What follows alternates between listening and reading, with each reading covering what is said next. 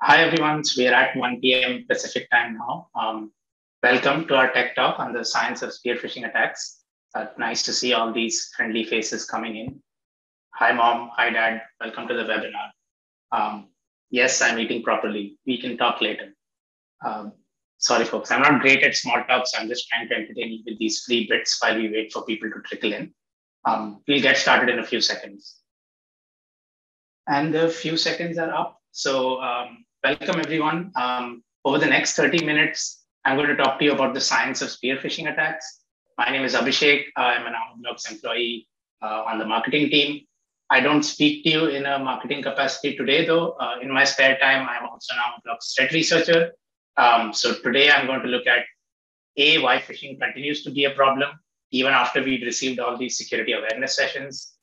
B, I'll try to delve into our minds a bit to see how phishing attacks target our brain more than they do any security system. And I'll end the session by highlighting some capabilities organizations should look for, or at least some questions that organizations should ask while they try to build something new or build a new modern email security stack. So let's begin, and we'll start by examining how phishing is still a big problem for every organization.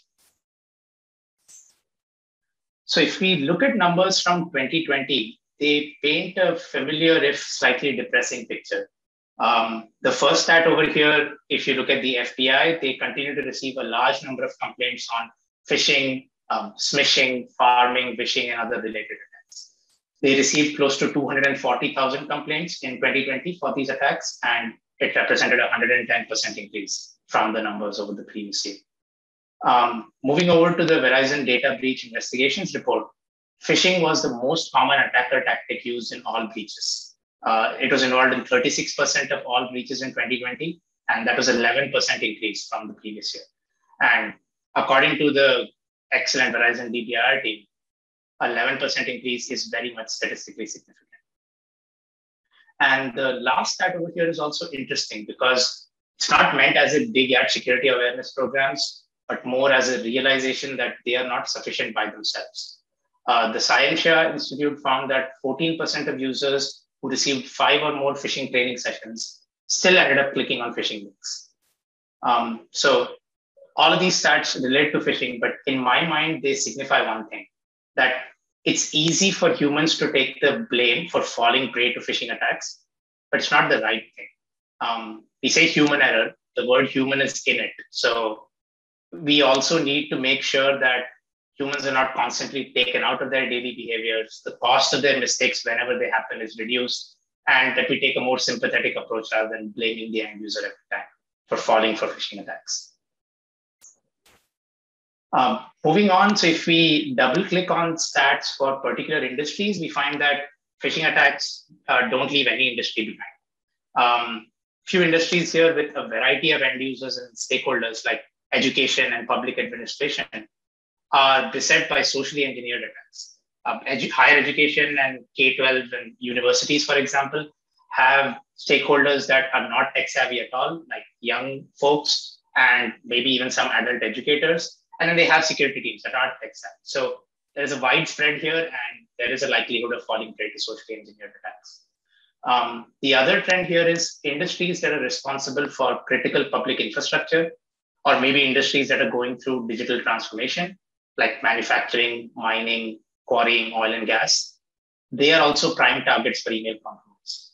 And it's even worse because compromise there can cause real havoc in society outside the digital world. So it's clear that phishing is still a problem. But why do we still fall for phishing attacks after all those security awareness sessions and after email security as a market being around for years, if not decades? So rather than kind of pointing fingers again, I'm going to take an inward look in this section and see how, in some ways, we are destined to fall for phishing attacks. It's a matter of when, not if. So bit of a left field turn here, but in Daniel Kahneman's book, Thinking Fast and Slow, he talks about 2 modes of thinking. System 2 thinking is a mode where our brains are slow, rational, methodical, and it always thinks before it acts. I liken this to driving a car for the first time or learning how to drive. You're acutely aware of every lane change, every indicator, every press on the accelerator or brake. This is also how security awareness programs train us to think like while reviewing emails. But there is a problem here, and the problem is system one thinking.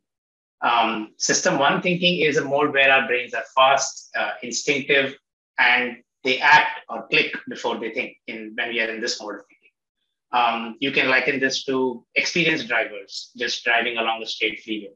And people in the know would know how scary it feels when you accidentally zone out on the freeway and something bad almost ends up happening. So I think we are that zoned out when we see our inboxes more often than not. System one thinking is how we actually think while reviewing emails in our overcrowded inbox. When we click that link or respond to that email from our CEO asking us for gift cards, it's a different part of our brain that is telling us to do that, not the part that is trained on security awareness programs. So that's where security awareness programs is a necessary but not sufficient solution to the phishing problem. And clearly I'm a doctor, so you should trust me on all this system one versus system two thinking stuff. So let's take a deeper look. Let's look at some cognitive biases that are commonly exploited by phishing attacks. I should know because marketing also usually exploits these biases, full disclosure. There are 5 main cognitive biases that we end up seeing. The first one being a halo effect. The halo effect is where we have a preconceived positive notion of someone, whether it is a person, brand, or service provider. The second is hyperbolic discounting. You must have seen this used in many clickbait ads. Email attacks also exploit the same tendency, our need to choose rewards that have immediate results. Moving on to the next one, that's the curiosity effect. You must have seen this while going through a BuzzFeed article about 23 cat gifts, and the third one will blow your mind or something like that. So our desire to see more and resolve uncertainty in our minds is something that spear phishing attacks exploit a lot.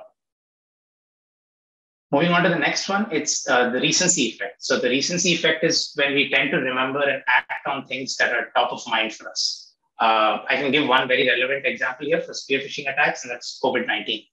Over the last year and a half, the Armorblock's threat research team has observed a vast number of COVID-themed email scams, whether they be tech support scams, folks impersonating the doctor's office with test results, attackers impersonating the IRS to give you COVID tax relief, and so on. Anything with a COVID context tends to get clicked on, however fake it might seem, because as I talked about in the previous slide, we're not really thinking straight. We take a look at these emails. And the last bias is the authority bias, which is our tendency to defer to the opinions of and requests from authority figures. So let's take a look at each of these biases in a bit more detail. What I'm going to do over the course of the next few slides is go through some specific examples that the Armorblock's threat research team has seen that align with all of these biases. And there are links to all of these examples. So when you get the deck later after the session, feel free to click through on these. They all lead to more deeper threat research where you can find out more details about these attacks. So let's start with the halo effect, which appears in 29% of phishing attacks, according to research from Security Advisor. The first example here is a QuickBooks impersonation that we saw a few months ago. QuickBooks is incidental, but any trusted tax software or service provider usually can send you emails asking you to review your last deposit or checking that your account is locked or not, whether everything is up to date. Any automated email workflow from a service provider that you trust, basically. And these often lead to login pages where they ask for your credentials. And then when you enter your credentials quickly, then the attacker takes them and then causes follow-on chaos. The second example here is a FedEx impersonation and phishing attack. So we have seen a huge rise in attacks impersonating shipping companies like FedEx, DHL. If you click the link here, it'll lead to an article that has both of these attacks, in fact. And I think why we've seen such a sudden rise in this particular type of attack is we do tend to get a lot of emails from online shipping companies now in lockdown, whether it's our package being on the way or allowing us to track our package or files being securely transferred from a coworker or a colleague and so on. And the last example here is how email security technologies can also fall for the halo effect. We have often seen attackers use trusted software like Google Sites, Google Firebase, Google Forms, Typeform, and so on to host phishing pages. And because the parent domain is legitimate, there is a halo effect on any URL filter or block list and so on. And then these URLs just make their way into inboxes. So that's a bit about the halo effect. Next, let's look at parabolic discounting. Slip of the tongue, hyperbolic discounting.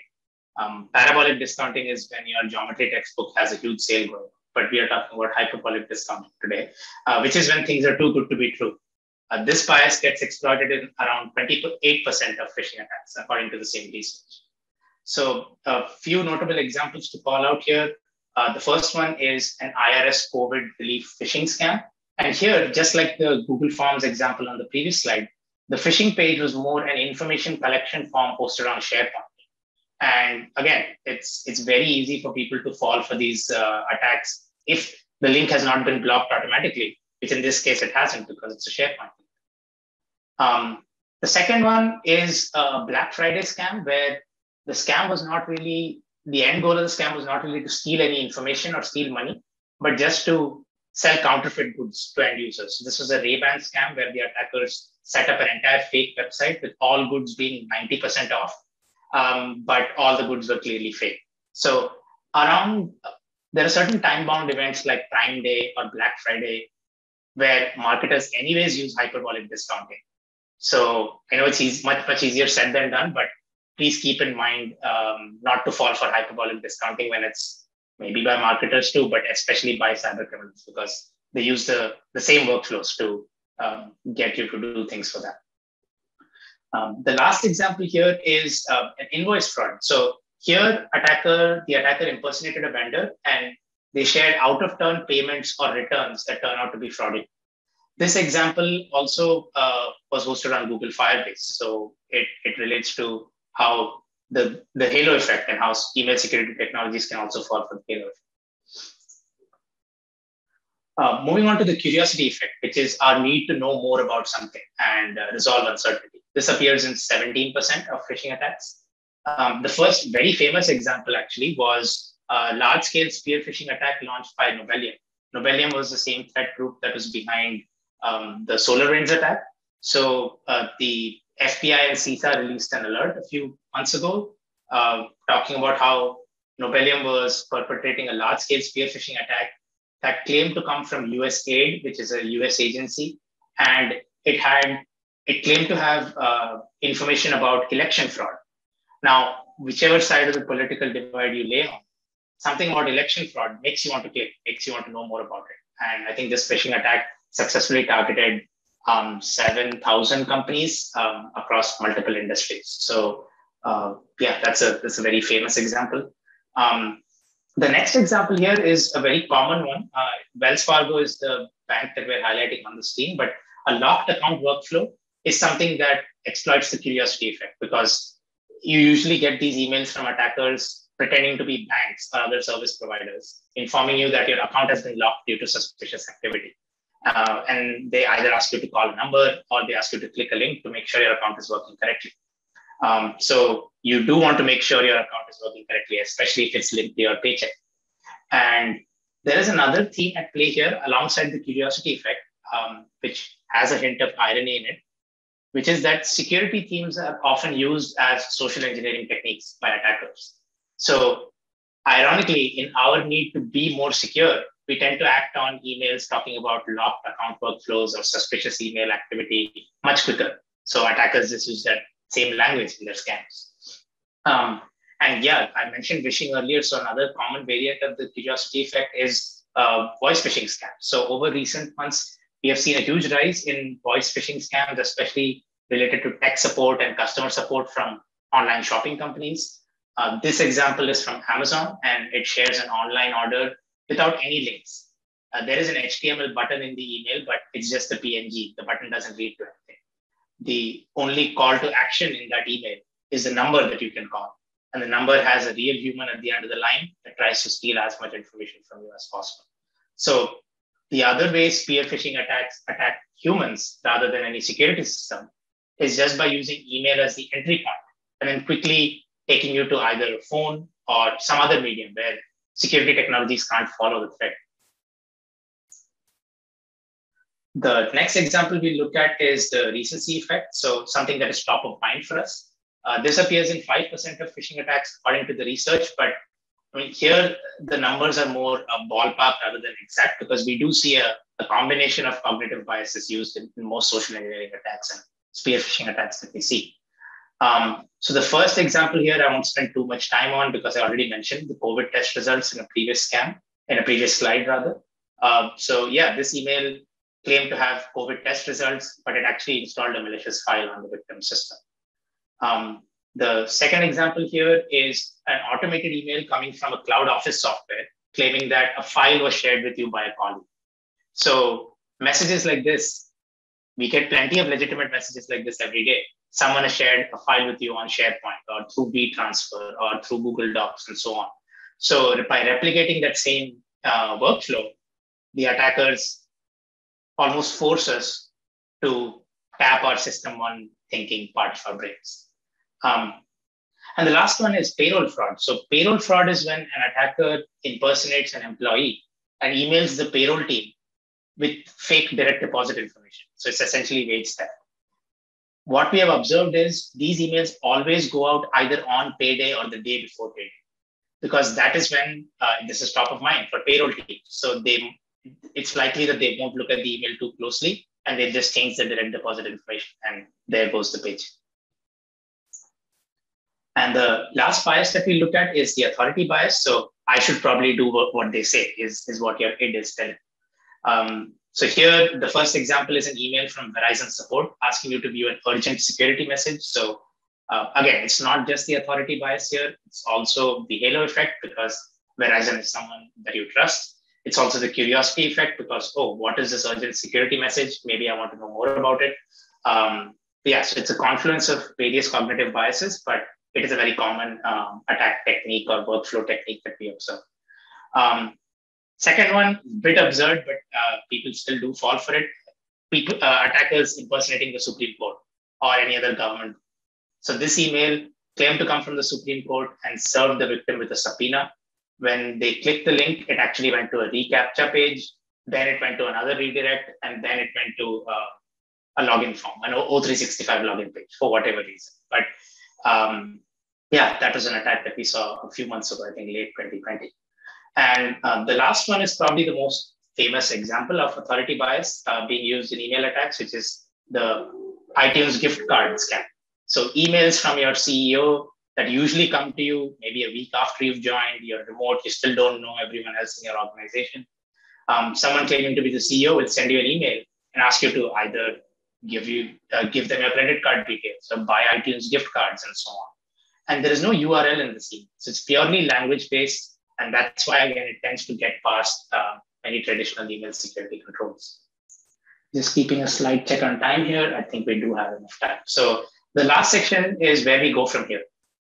Hopefully, I've provided some insight into why people still fall for phishing attacks, the human part of the problem, not really the technology part of the problem or the process part of it.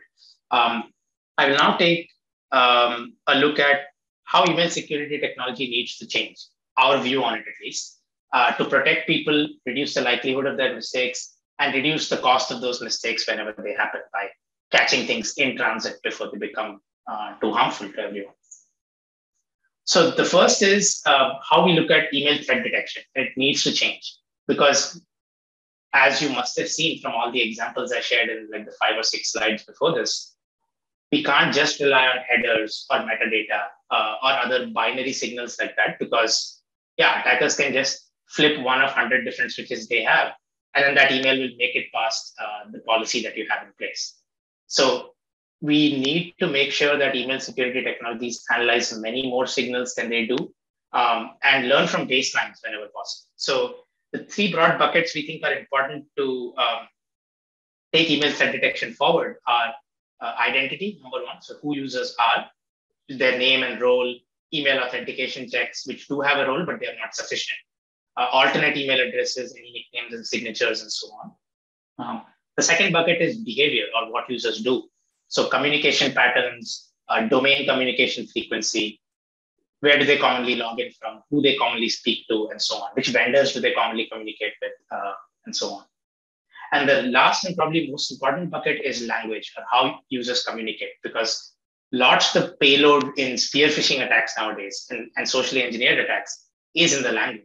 It's in the form of a deadline or an urgent request or some financial matter being discussed. So if email security technologies are able to analyze writing styles and patterns, topics of communication, sensitive and confidential data at rest in inboxes or in transit, and other fraud signifiers by learning across organizations, that's going to help raise the bar for cyber criminals to launch their the spear phishing attacks of today and tomorrow.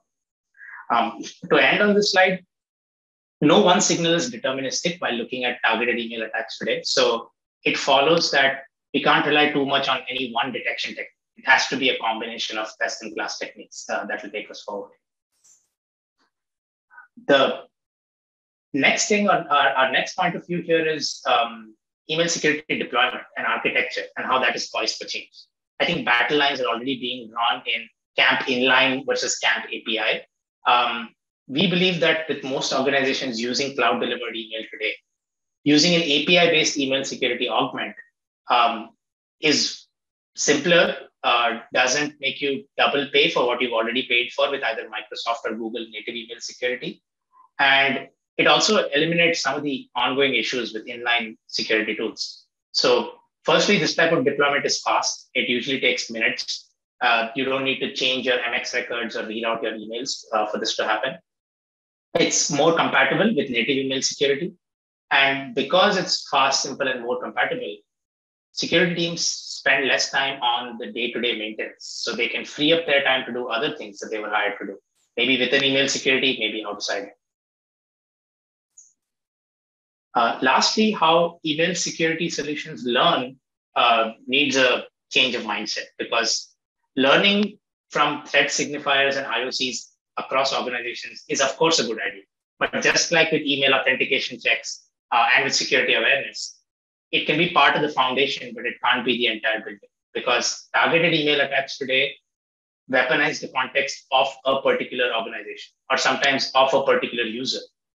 So you're not always going to see large-scale attack campaigns across hundreds or thousands of customers.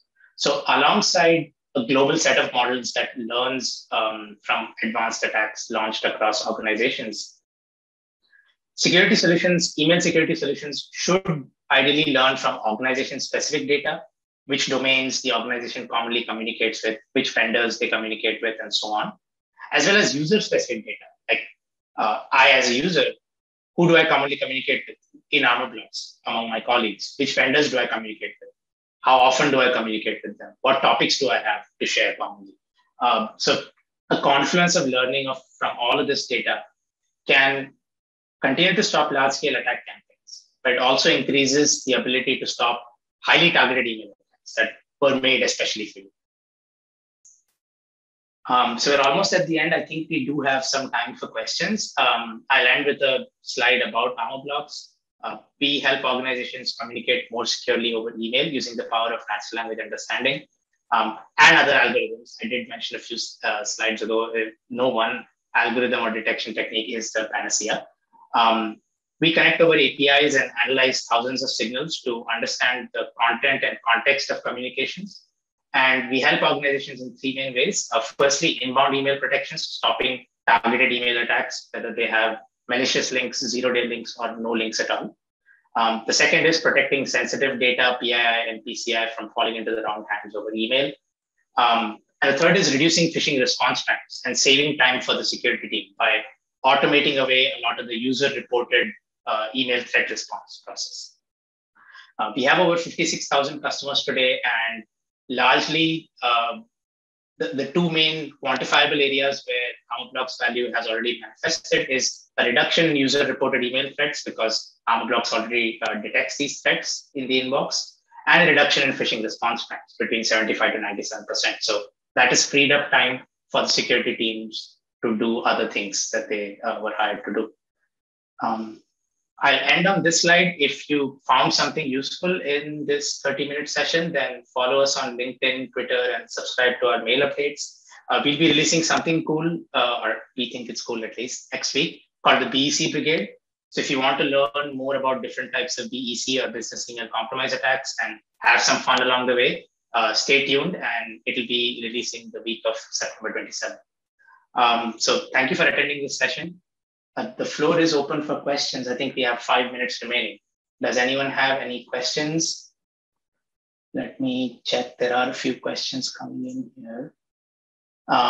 Analyzing context and conversational data makes sense. Can you share implications, if any, on cost, resources to analyze all email conversations? So that's a good question. I think a lot of it depends on the initial baseline building. So I can take Armor Blocks as the example.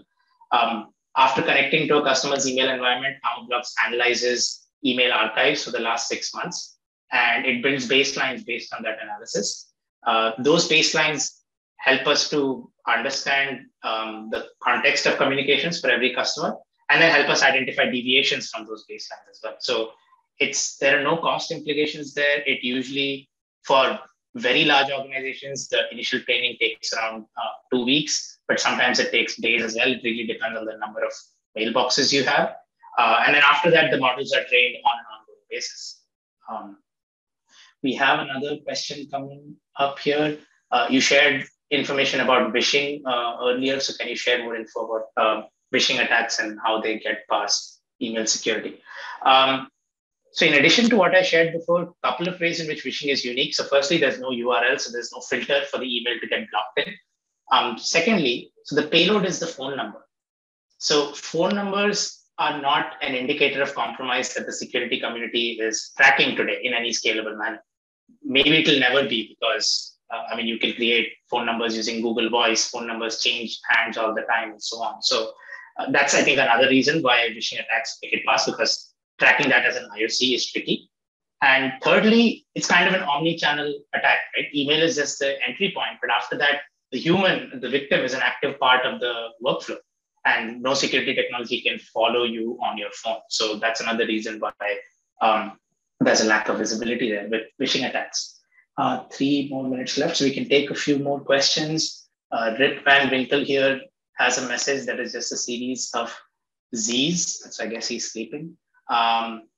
There is one more question here on how established or accurate is NLU for detecting threats. That's a good question.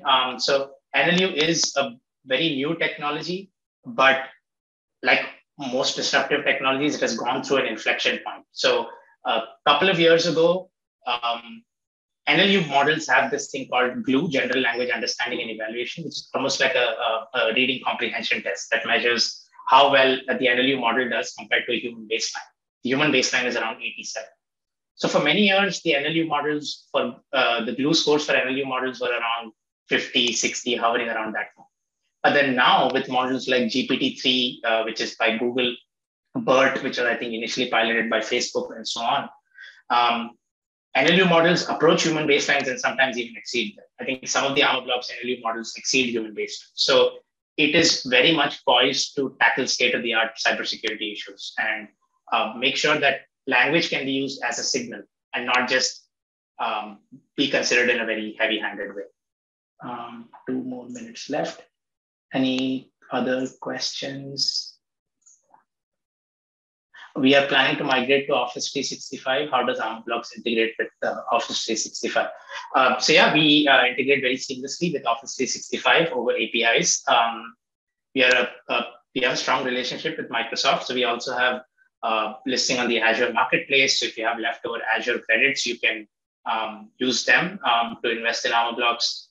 And we see ourselves as a post-Microsoft layer of protection. So Armor Blocks does not analyze emails before your EOP or MSTO does.